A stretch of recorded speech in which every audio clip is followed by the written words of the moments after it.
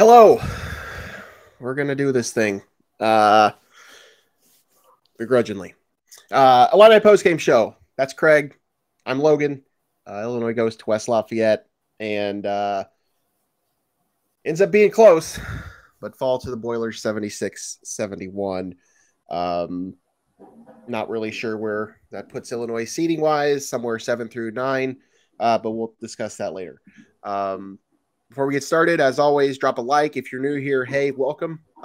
Get in the chat. Let us know your thoughts. I know we're going to have plenty of things to probably discuss or maybe not discuss. We'll see if my co-host wants to even talk on this show. But hey, if you guys want to chat, feel free. Get in the conversation. Subscribe to the page. Once basketball season is over, we'll have more things going on. But for right now, there's still plenty of Illinois basketball to talk about. Hopefully, a few more games of it. Craig's saying there will be 2 more games left in this season.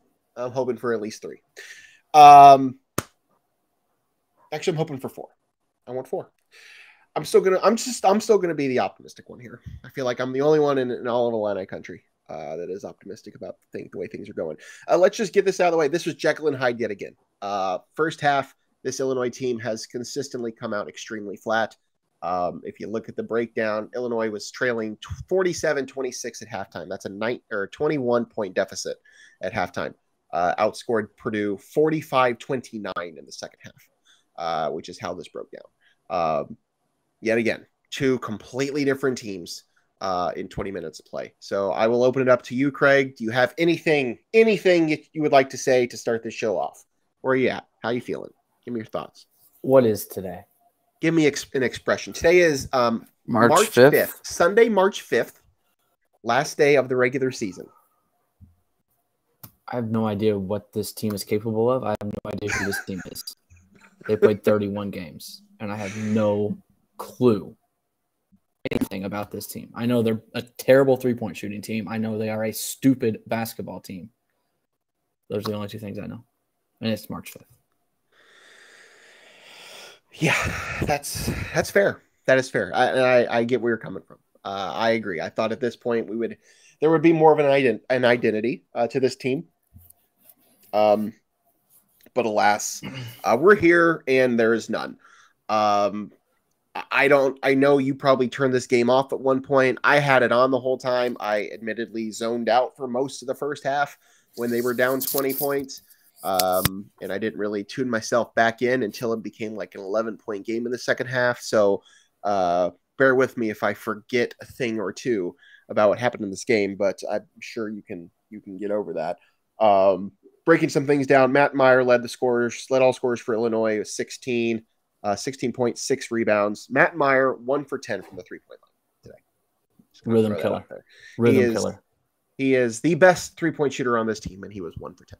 Terrence Shannon, 13 points. Sincere Harris, double digits today. Him and Luke Goode in double digits. Sincere with 11 had, I believe, 7 points in the first half. 7 of his 11 in the first half. Luke Goode played significant minutes in this game. 8 points what am I looking at here? Luke Goode, 10 points in 16 minutes. That was all the double-digit scorers for Illinois. I said Meyer with 6 boards, Sincere Harris 5 boards, Coleman Hawkins 6 points, 6 assists, 4 rebounds. I don't even know where to begin here. This was just 2 completely different halves of basketball, and this is what we've seen. We saw this against Northwestern. We saw this against who else? Was it Ohio State that they did this to us too? Yes. I mean, this would have been a huge road win. This is a win that Illinois, had they not laid an absolute egg in the first half, this is a win they could have had and a win they would have needed in terms of seeding and in both tournaments. But at this point, it is what it is. That game wasn't really going to change too much of your season, as opposed other than maybe a couple seed lines. The 3-point shooting, that's tough. 7 for 22 from 3. I mentioned Matt Meyer, 1 for 10. Clearly, the monster was not helping him today.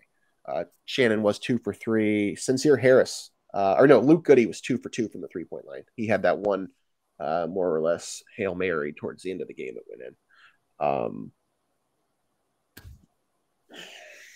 What else do we say? What else is there to say? Anything good? Anything positive that you have? Or is this all negative? Let's just, okay. I know you're. No, I mean, Ty and Sincere they were the reason Illinois got back in it. Correct. I mean, I thought they were fantastic. Sincere has not played like that offensively all season. I mean, the defense on Zach Edey was terrific. I mean, he still finished with 17 points, but I mean, like, I'll take that any day. Yeah. The way they were able to shut him down in the second half, they limited him, they crashed on him, they double, tripled him. It oftentimes led to turnovers. I mean, that's what brought Illinois back in this game. Zach Edey, is he big or is he good? Whatever. Doesn't matter. It. He's just big. He's just big. Not good. He's just big. If he was 6'10", he would be a average middle of the road, maybe Big Ten basketball player. All he does is catch it above his head where no one else can catch it, turn and throw it in. That's it. If it takes any skill, he can't do it. Yeah, no, that's fair. But alas, here we are. He is that tall, and he is. That means he is that good. So, but still, the way they were able to limit him in the second half, especially, was huge. Brandon Newman kind of what came out of nowhere. He had 19 points for Purdue. Braden Smith had 15. All three of them were in double figures for the Boilermakers. But yeah, I mean, I think, as you said, I think it was Sincere Harris and Ty Rogers that kind of led the spark there, especially on the defensive end to help bring Illinois back. Luke Goode played good minutes. It was a different rotation at the end than we saw the last game, which I thought was interesting. Luke Goode played a lot more in this game than he had in the past. So yeah, I mean, Brad clearly just playing the hot hands there, and whichever rotation is doing the thing, then that's where he's going with it. Let's go to the chat. Let's see what people are in the chat are saying. What do we got here? Anything? I haven't even looked at anything, so let's just see what people have to say. Michael, welcome, Michael. Proud of how we fought back. Makes me feel better about the postseason. I will start by agreeing with you. I'm also proud of how this team fought back. Somewhat does make me feel better about the postseason. You cannot afford to go down by 20 points at any point the rest of the season. You just can't. I don't care who it is. Purdue is obviously a good team. I don't think Purdue is a team that's going to make it to the second weekend of the tournament. I don't think they're that good. But we'll just have to see. But no, I mean, the way this team played in the second half, yeah, that obviously has to make you feel positive. But you cannot. I don't care who you're playing. I don't care if you're playing Colgate or if you're playing Kansas. You cannot go down by 20 points in the first half and expect to win a basketball game. Just bar none. I don't care how good this team plays in the second half. That has to end. So whatever they have to do, I don't know if Brad has to just ask for 20 points to be spotted up in the first half to start the game. If that's how they have to play, they seem to play better when they're down 20 points. So maybe that's what he has to do. Maybe he walks into Chicago on Thursday and says, please put up 20 points on the board for the other team. And maybe they'll play better then. I don't know. That's the most frustrating part. Like, you're Division I, Big Ten basketball players. How are you not prepared and pumped up? Like, Illinois was walking for the first 5 minutes of the game. They looked like they were still in bed. Their feet were in cement. I don't understand it. You're playing in the best Big Ten arena. I'm sure the fans are just screaming obscenities at you the entire pregame warm-up. How does that not fire you up? And they came out and walked through the first 5 minutes. This team has not played. I don't know their record when they're playing these early games, but they have not played well in early games. And unfortunately, there's a good chance you're going to be playing early games for a while. So I don't know. Got to execute the last minute of the game, turnovers and horrible shot selection. Yeah, that agreed. The first 18 or so minutes of the second half was great basketball from Illinois. The first 20 minutes and the last 2 minutes were not good. They climbed all the way back, but they weren't able to go over the edge. I mean, their two closers weren't really closers today. They led the team in scoring, but they didn't have it. Matt tried. Matt wanted to, but Matt turned the ball over, or almost turned the ball over in his attempt to close out the game. Illinois is fortunate to have two players of that skill that are able to do that, but when neither of them are able to do it, then you're kind of screwed. When it gets to that situation, I'm thinking of one shot in particular. When you're 1 of 9 from 3 and it's a 1-possession game with under a minute left, that's not the time to be a prima donna and get yours. That's the time to say, hey, we need this win as a team more than I need a 3-pointer that I'm pissed off and crying about that I didn't get the ball the last time down the court and jack something up and airball it. Not talking about anyone in particular, but a certain person named Matthew Schmeier. Let me ask you this question, because I don't disagree with you. Who would you have rather had the ball? It doesn't matter. I just want an open shot. Who else is on this team is do you trust to make that shot? I trust everyone on the team to make an open shot if they get it. Were they open? I mean, I don't. Meyer didn't let them get open. I don't disagree with you, but I'm also saying he's the best shooter on this team. He didn't have it today. But I don't disagree. Yeah, Terrence Shannon had 6 turnovers. I saw another comment, and I'll just go on with whoever it was said. Terrence Shannon is not a point guard. He's not a facilitator. So that's just going to happen. Some of those weren't necessarily those kind of turnovers, but that's what the team is in now, especially without Jaden Epps, who we don't know when we'll see him again if we do. So yeah, their turnover situation from Shannon is partially on him trying to do too much, and also partially just because that's just not the role he's meant to play. He hasn't had to play that role all season long, up until the last 2 games. Brian saying Shannon getting his pocket picked twice during bringing the ball to the court is mind numbing, especially when he had a wide open outlet. Yeah, that's it. I mean, he's just not. That's how the game started, was with his getting his pocket pick coming up the court. He's not a point guard. This team currently does not have a healthy point guard on the roster. So we've been saying it all year, but today was just another example as to why you need one. And if you don't have one in the tournament, I have a hard time seeing they're going to get past the first weekend. I want to see it, and I have the confidence that they can because I know this team has the talent and it has the ability to do it. But without that, you're going to be in trouble. And I don't know. I haven't seen anything. I don't know the status of Jaden Epps. I don't know if we'll see him at all this coming week or the following week. But hope you do, because you could use him. But obviously his health is far more important than him being on the court. I think this is where the game was lost more from Brian right here. The confusion coming out of the timeout with 57 seconds left was embarrassing. Yeah. That's I where don't the game know. was lost. I don't know what happened there. They had the long review for the clock, and then Brad called a timeout on top of that. So you not only had all your time from the timeout, but you had extra time. And yeah, there was absolutely zero fluidity there. That was the offense seemed to be Coleman trying to do something. I will say that Coleman was the point guard at the end of this game. Coleman Hawkins, I think somebody pointed out on Twitter, played the 1 on offense and the 5 on defense. Yeah, it was Isaac Trotter. Unbelievable. I mean, you just cannot say negative things about Coleman Hawkins. But yeah, that was him trying to run something to set something up, and then Matt Meyer running around just demanding the ball and not ending well. So yeah, I agree. That was a mess, and I have no idea what went wrong there. What was drawn up, what got the axe on the court, who knows?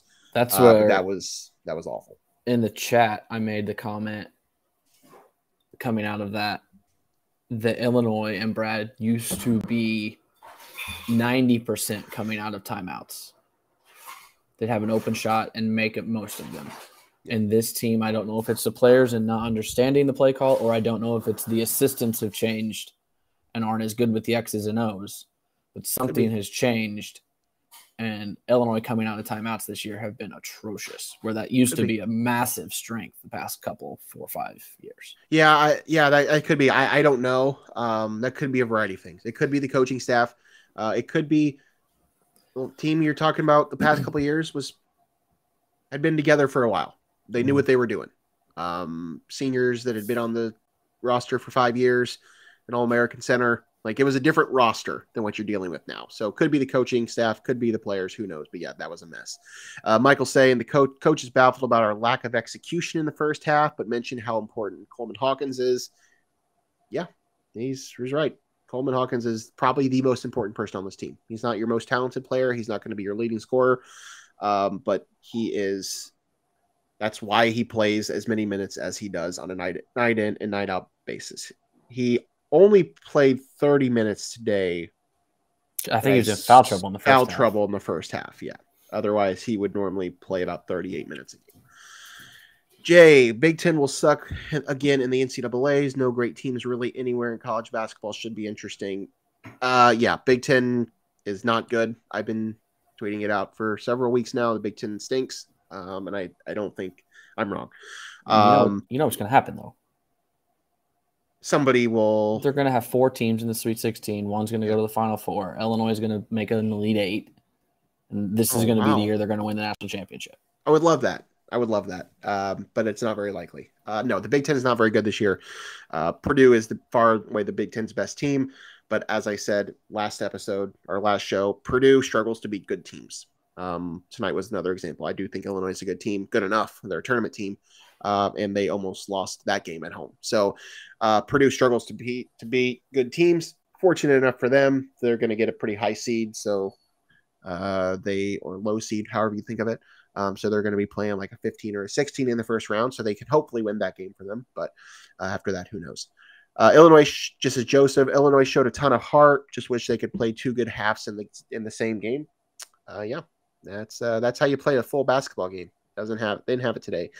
Yep, this was the comment I think I saw earlier. Shannon is not a facilitator; he's a scorer. Absolutely. Unfortunately, he has to play the point guard position on this team. Brant, hey Brant, thanks for shouting us out. Shannon is a momentum killer on offense. When the ball gets passed to him, he holds it. He never moves the ball, which is probably why he had 5 first half turnovers, and Purdue had 4 turnovers in the first half. I don't disagree. JMO here, but just my opinion here, but Meyer is kind of selfish and cost Illinois the game today. Again, just my opinion. I don't think your opinion is incorrect. Normally, Matt Meyer's confidence and ball hogginess has benefited Illinois, but today it did not. Michael, I think Matt and Shannon were pushing too hard to be the star today. Sure, absolutely. I don't think you're wrong. But unfortunately, they are the stars of this team. So you kind of have to live and die by how your best players play, especially when they're really the only 2 players you can count on for points. Brant, how was the foul on Edie at the end? Not a flagrant foul. 2-hand shove to Meyer to the ground. Is that where Meyer went up and then landed on his tailbone? Is that what he's talking about? Yeah. Have you seen the replay? I didn't notice that at the time. It just looked like he just flat out fell. But I can understand that. I mean, to me, I think it wasn't a flagrant, but I mean, Shannon got fouled driving to the basket, and Benetti flat out called it out. It wasn't a hard foul, but definitely there was contact there. I don't know about the Edie one. I mean, it might have been a little more than just a fouling, but I'm not sure I would say a flagrant. But I haven't really looked at that replay since then. So I don't think the officials influenced the game as much as they did Thursday night, but I do think they were bad again. I do not. Well, yeah, I know because I took a screenshot of it. You and somebody else I follow, both within seconds of each other, commented on how Zach Edey and Kofi Coburn have been officiated very differently. So ridiculous. They protect Edey so much.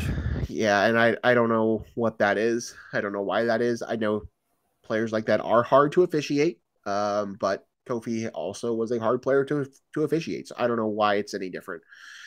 Playing Sox 2022 says playing Edey is so annoying. Yeah, I mean he's very tall, and I mean that's most of their offense. Unfortunately, I don't think he's going anywhere. I don't think he has much of a future at the professional level, especially in the NBA. Oh, And so I would venture to guess you have him. What year is he? Is he a junior this year? I think he's a junior. So she probably have him for at least another year. So unfortunate there. Choate just looks like someone took his soul today. Cheer up. You'll make the second week of the tournament, buddy. I'm hoping we make the second week of the tournament. I was afraid to say what I told Logan right before we hit go live here. Do you remember what I said, Logan? Refresh me. I'm just ready for this basketball season to be yes. over. Like, I wasn't going to say that on air today because someone will go back and when Illinois is in the Elite Eight and be like, oh, I thought you wanted the season to be over. So I wasn't going to say it. But, I mean, obviously, if that happens, I'll be ecstatic. But this team is just they've put me on the edge. This team is frustrating. This team, again, I know we've talked about it a lot, and I don't really know that there's anything more we can say about it, but this team is frustrating. And they're not frustrating because they're bad. They're frustrating because they are talented. Yes. But yet these are the situations we run into. Leading into this. I did not. Here's the thing about this game in particular. I did not go into this game expecting a win. I didn't. No. I knew, and as I said, I know Purdue it just struggles against good teams. So like I really legitimately thought Illinois could win this game, but I didn't expect to win. So the fact that it was only a 5-point loss on the road in West Lafayette, like I'm fine with that. But knowing how the game started and how the first half went and had that gone just a little bit better, knowing that this could have ended in a different outcome, that makes me feel a little differently. Derek, why does this team make such dumb passes? Bad turnovers always lead to easy points in transition on this team. This team is, one, without a point guard. Two, they aren't very experienced. They have two players that have, granted, we have gone through a whole season, so I can't really use this excuse anymore. But this team coming into the season had two guys that have really played meaningful minutes on the college basketball court. They're just going to make stupid mistakes. You're looking at two ball-dominant wannabe alphas that aren't, and a handful of sophomores that are super spotty, and then freshmen, and then Coleman, who, as we said, is important. This team does make dumb passes. I know you've talked about it. Their basketball IQ seems to be rather lacking. We'll have plenty of time to talk about. I saw better fundamental basketball Friday night at a high school sectional than I saw from Illinois all season. I was waiting until you'd bring that up. We'll have plenty of time we'll have plenty of time to dissect the how to properly maybe build this team in the offseason, but you got to live with what you have right now, and this is what this team has. All right, let's move on. Oh, go ahead. But this Derek Wade has been in some of our comments in chat lately. I think it's a combo of Derek Rose and Dwayne Wade. Probably, yeah. It's like someone's alter ego. Probably, like it.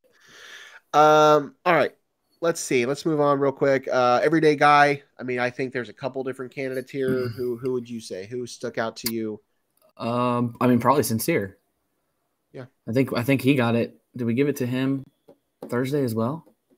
Probably. Give it to him Thursday as well. But yeah, I think it's got to be him. Yeah. No, that's fair. I mean, he's obviously one of the main ones. I'll go Coleman. Only 6 points, but as I said, 6 assists, 4 rebounds. The man was literally running the point on this team and playing defense as a center. So he's just super valuable to this team. Wish he would have played more in this game because of foul trouble. He didn't. It is what it is. Do you want to talk about that question? Or? I'm just throwing some stuff up. Oh. Do we have some good commits coming in next year? Freshmen look pretty good. I mean, there are guys coming in, but the freshmen aren't really what I'm focused on. This team will need to fill serious holes that freshmen will not be able to help you with. Yeah. There's not a freshman coming in this class that is going to be an immediate impact kind of guy that you need. Yeah. You need other things that aren't freshmen. You're going to have to replace. I know they're a headache, and I know they're frustrating, and I know you're particularly mad about one of them, but you have to replace your 2, maybe your 3 best players after this season. Probably your 3 best players after this season. So freshmen will not do that. I've never been more excited for someone to graduate than Terrence Shannon. Does that mean? Let me ask you this question, Brant. I assume you're still watching here. Do you wish Terrence Shannon was at Michigan? Honestly, like this is a serious question. I was surprised I'll they ask made that you a this point. question. Thursday night, they made a point to talk about that. I was shocked. Well, here's the thing. I understand how frustrating he has been, and I get all of those things. But if Terrence Shannon wasn't on this team, 15 wins. You're 15 wins. You're just there wasn't anybody else that was going to come in that was going to do the things he's been able to do. I get the frustrations again, and I know he's been super inconsistent, and he's not a super great leader on this team. And there's things you could have had in place of him, but I don't think there was anybody in the transfer portal or anybody that left this team other than obviously the 7-foot monster of a man in the post. But I don't know what you were going to do instead of him, where you were going to have even a 20-win season. So it is what it is. I know it's frustrating, but like he's been the best player on this team for a reason. Coach Steve, welcome to the chat. And can we stop with the get rid of Brad Underwood talk? I've not been saying it. I know some people have. I know the X's and O's have been an issue, and we just kind of touched on that about coming out of the timeout. I know the X's and O's are certainly not his strength, but I am in no way, shape, or form ready to move on from Brad Underwood. Brian Crawford, this team's mindset and intensity is their only barrier to going far in the tournament. If they simply play both halves with the urgency they played in most second halves, they're in the Elite Eight. Yes. I would add one thing to that. If they take less than 23s per game. Correct. Also, just telling you, man, just ask them to spot them 20 points and see what happens.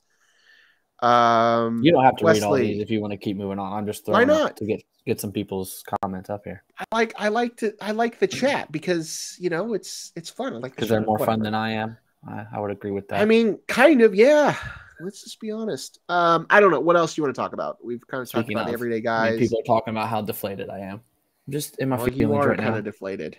Let's just move on. Dogs got blown out last night, and I was in attendance. I did see Brant chimed in to answer my question for him. Okay. Oh, I was waiting on that. Oh, you want to talk about this question? What are the chances Coleman Hawkins stays? Oh no, I think he's going to the draft, and I think he'll get drafted. I don't think he stays. I agree. I was talking with someone. Oh, because U of I has the new NIL initiative. Yep. That if they do enough work, that they maybe kind of like the Kofi conversation last year. If Coleman's being told he's not going to be drafted until second round, mid second round, he could potentially make more money at Illinois than a second round draft pick. So I guess he could stay, but like we've been saying all year, and all the scouts say, he's a prototypical NBA guy. I mean, I think he'll be a decent pro. So I don't think he'll be back, but with all the NIL stuff Illinois has going, I wouldn't be surprised. Yep. I agree with you there. All right, let's move on. Oh yeah. He answered my question about Terrence Shannon, one? I think. Yes. Brant says the answer to the Terrence Shannon question, let Michigan have his 10 points and 6 turnovers. Sure, in this particular game. But again, you would not have 20 wins without Terrence Shannon on this roster. You just wouldn't, flat out. And I will not back down from that stance. Here's what all right. Before we move on. Gregory Helton, what's up, man? Why? What has Brad really done? He's been here 6 years and haven't been past the second round of the tournament. True. I don't disagree. That is obviously a fact. A statement of truth and fact. What are you gonna do? Who are you gonna bring in? You got somebody. You're gonna bring in somebody from a mid-major. Same thing. Go ahead. Sorry. I don't know what you're gonna do. This is the most success Illinois basketball has had in 2 decades. This is another 20-win season. I understand the tournament hasn't even started yet. So like this team could possibly make it past the first weekend of the tournament. Then all of a sudden, Brad's the greatest coach in Illinois basketball history. Like I'm out on that. I'm out on the Brad Underwood negative train. Like I just think it's ridiculous. Like I get it. Yes. This particular team that he built ended up having a lot more flaws than I think he anticipated. But this is a whole entirely new world of basketball we're working with here. This transfer portal is brand new. NIL is brand new. he didn't know what he was going to have. And he can't control what happened with Sky Clark just up and leaving the program halfway through the year. I mean, if we get a few more years into this thing and Illinois still hasn't made the second weekend and they're not giving you 20-win seasons, then maybe. But this is the best run of Illinois basketball we have had in 2 decades. So you want to go back to John Gross? Is that how you would rather see this? Like, what is the better option? You think Calipari's coming to Champaign? No. I mean, what do you want? I don't know. You just touched on what I was researching while you were looking up. After 2007, so obviously Illinois, 05 runner-up, 06 second round, 07 first round. From 08 to 17, the year John Gross was fired, 10 seasons. Illinois made 3 NCAA tournaments. 2 of those were with Bruce in 09 and 11. Gross made 1 his first year. People have to understand. We put up with John Gross. 1 NCAA tournament. Brad has now gone back to back to back. Should be back to back to back to back had COVID not happened. Right. Yes, his first 2 seasons were atrocious, but you also have to think his first 2 seasons, he signed Ayo Dosunmu. He signed Kofi Coburn. That's why we are here. Like, Illinois was here. They were basement in the Big Ten. And now they've finished top 4 3 years in a row, and they're going to be 1 game out of second place this season because of the logjam. And to go back quickly to the COVID year thing too, that team, granted, they weren't playing as well. That wasn't as good of a team as they were like the year after. That was obviously the most disappointing year, but that team was playing so well at the end of that COVID season. So you never know. Like, had that not happened, you might have had a couple wins in March. I mean, and that could have been a Sweet 16 team. It would have been a surprise Sweet 16. Yes. They would have been like a 6 seed maybe. So but like 7. I think they were consensus. Whatever. 7. So I don't know. I'm just the Brad Underwood negativity that I'm not there. The narrative of past the second round. Think of the matchups. 2021, the best team Illinois had since the national title run.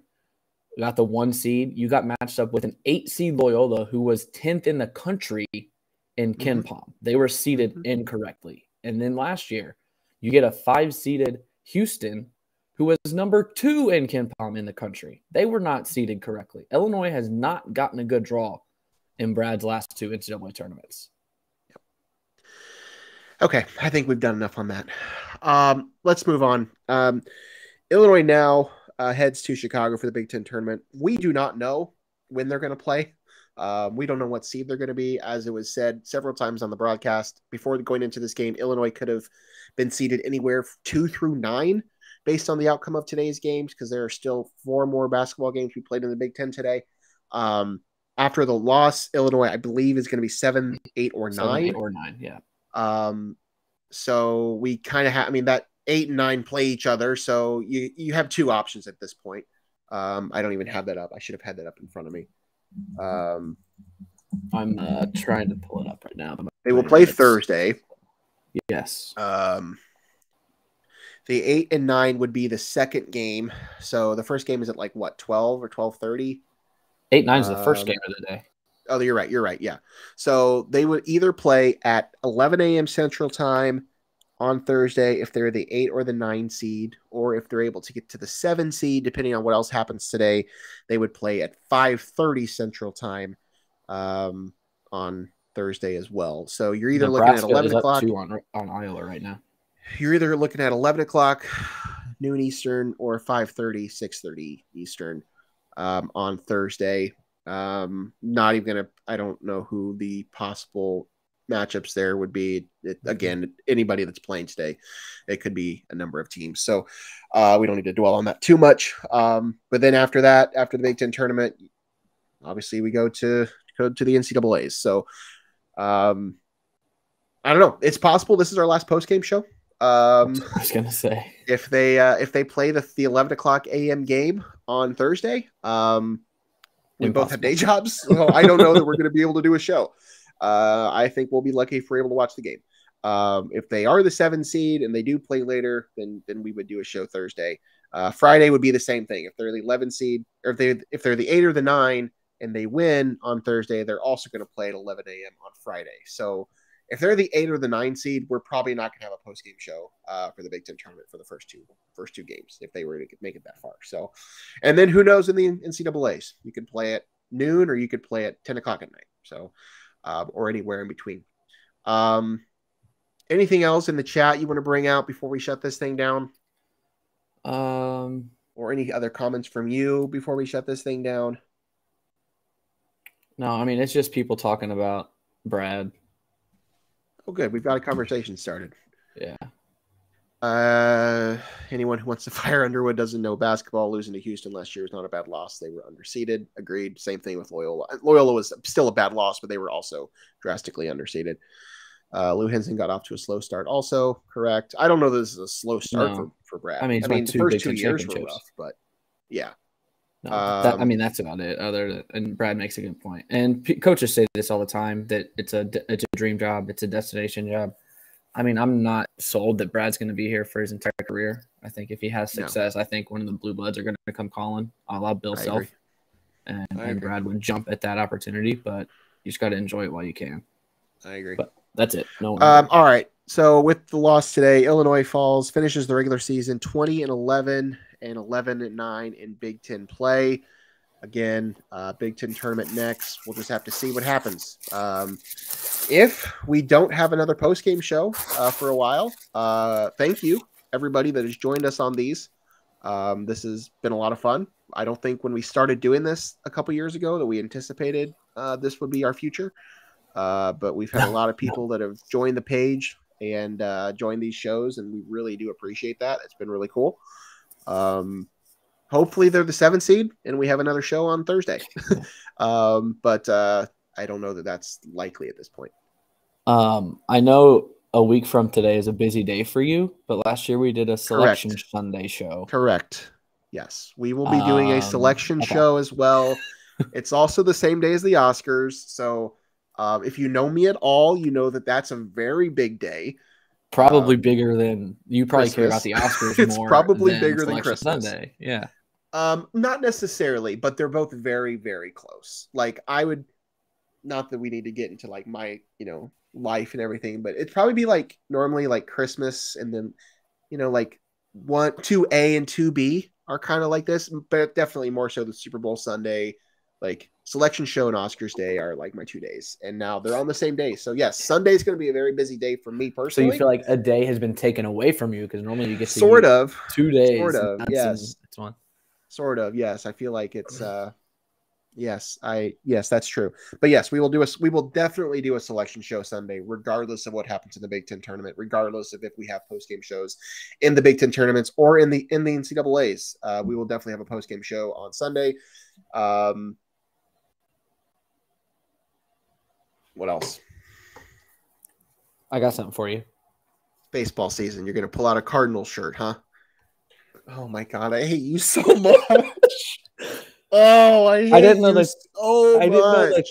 the Cubs had red shirts. Oh my God. For those listening on the audio version of this show, when you hear it later, Craig just pulled out his Wilson Contreras Cardinals jersey, and I'm about to reach through the screen and rip his neck off.